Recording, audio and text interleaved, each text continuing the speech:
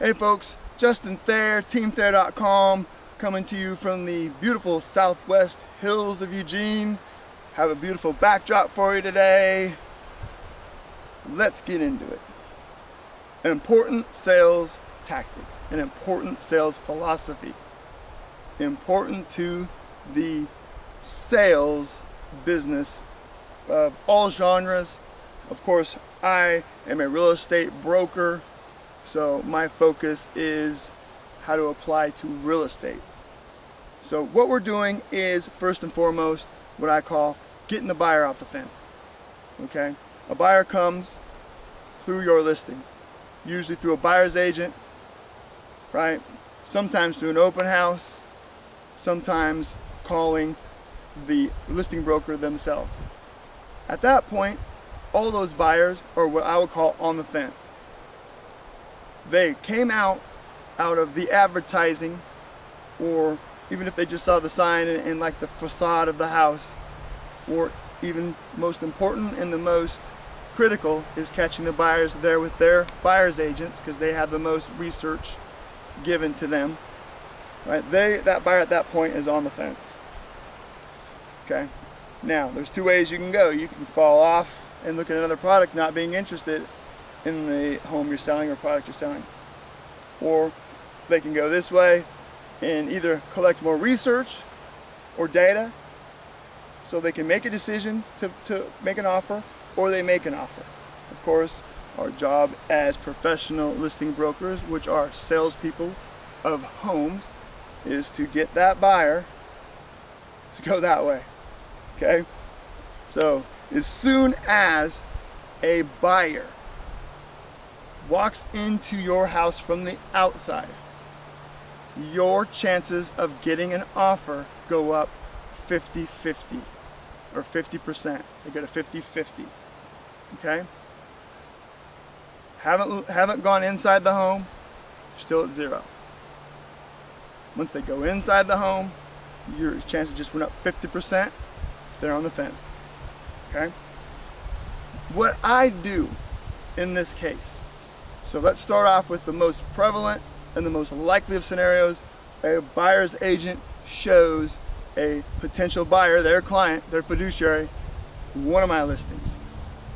I am going to get a notification on my cell phone. I'm going to call that agent up, not immediately, because I don't want to call them and disrupt their showing process, but I'll call them about an hour later, ask, hey, are you still with your client? Okay, just, can you call me back when you're done? I had a question for you.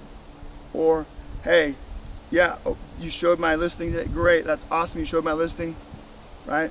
What'd they think? Or I'll say something like selling past the sale. Little trick I call selling past the sale, which is just assuming, right? Because it gets forward momentum going, and then if you get heavier resistance, you have more work to do, right? I'll say, so you're bringing an offer then? And from there, they will start explaining to me either that, yes, they're bringing an offer, or they are interested, or there's number 2, 1, 2, 3, number 4 on their list, or they will explain to me why they don't like it, how it didn't fit. Doesn't matter to me. I'm gonna go through the same process. They were interested enough to take the time to drive out, get their broker to drive out, go inside the house, make the appointment if there's somebody in there. If not, do all the things, go inside the house and look. Right? So no matter what, I feel there's a potential to get a sale. Even if the buyer's agent says, man, they hated it. So, scenario 1, they hated it.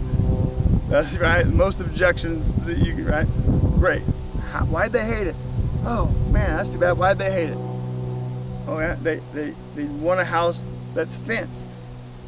Perfect. Put it in the offer. Hey, you never know. What's beautiful about that is maybe that was the only objection. The only thing, they love the house, except they really want a house that fenced. But nobody thought to say, well, what if we build you a fence? Right? They can come two ways. Well, what if we build you a fence, put it in the offer? What if we save you enough money that they can buy a fence? What if we allocate funds for a fence? All kinds of things you can do with that. Oftentimes, you'll find that you actually end up discounting less when you're doing more. Okay? You're going to discount less when you offer more or you're doing more. We're going to put that fence in for you. Right? It makes the buyers happy, less work they have to do, right? And it can save the seller money. It'll put money in the seller's pocket a lot of the time. There's an old saying or old standard that says this: sales are missed by a few words, never a few dollars. I'm going to repeat that because that is so important to grasp. Sales are missed by a few words, never a few dollars. Sales that are missed. Sometimes the house really isn't a match. It doesn't make sense for them. In order to have a sale, you have to have what's called a Pareto efficiency. Okay? It has to make sense to everybody involved. The buyer, the seller, even the brokers. Everything has to make sense. You know, the buyer's agent, whose job is the fiduciary responsibility to the buyers, their job is to protect the buyers. My job is to the hired gun, if you will, for the sellers. And they might come together, but one of us might even say, hey, here's why that doesn't make sense. Hold off. Because I'm just giving you this information to protect you as your fiduciary. Okay? We have a fiduciary responsibility as brokers, right, to put our clients above our own interests. So, in that, as a listing broker, everybody who shows a house, looks at a house, gets the same line of sales directed, time tested questioning.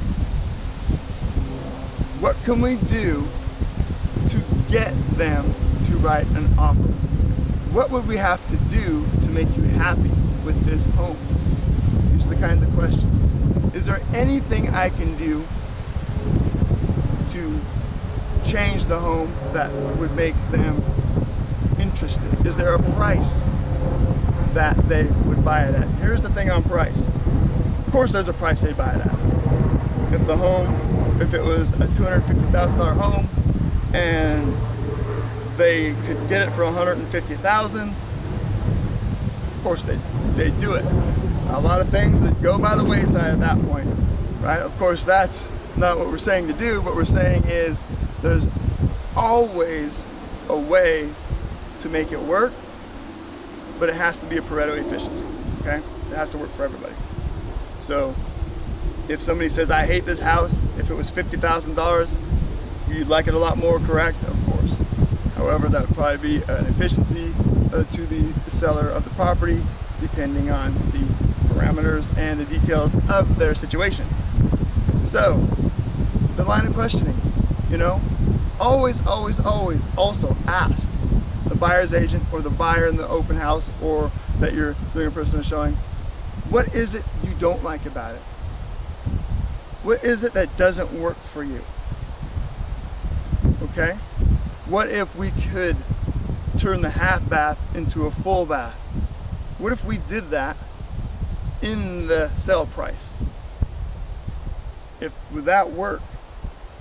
And it might sound, it's a lot of work, sure, but it might be the way the sellers get their home sold for a fair price, for the money they need. Then the buyers get the exact home that they want. I've done it. I've put fences in. Okay? I've done some remodels. I put carpet in the terms of a sale. To, you know, allocated funds to take out trees, landscaping. Each one of those instances, I really feel, instead of just going to discount, well, what if the price is lower? What if the price is lower? Well, what if we work together and fix these things that just make it just out of reach for you, not the perfect home for you, so you don't have to keep on searching and shopping. Okay? We'll work with you. That adds value to your product and yourself. Okay? When you're doing something instead of just discounting for something not done, it actually is valuable to the buyer because it's time, and time is money. It's also money, actual money out of their pocket, or liquid out of their pocket, liquid money. Instead, they can keep their money in their pocket and it's absorbed in the already set sales price, or already negotiated, if you will. But most of the time, a buyer will feel value when something is being done for them and you're saving them time. That's it. Remember, call, talk to every buyer, ask what would it take to make them happy about this home. Is there anything you could do? And I like to say, in a perfect world, the sky's the limit. Just let me know, because who knows? Anything's possible. This is America, right? Thank you so much for listening. Remember to comment on the lines below. I love that, especially if you think my information is incorrect. That's the best. Red button up there, subscribe if you haven't already to my YouTube channel, teamthayer.com, Eugene, Oregon. See you next time.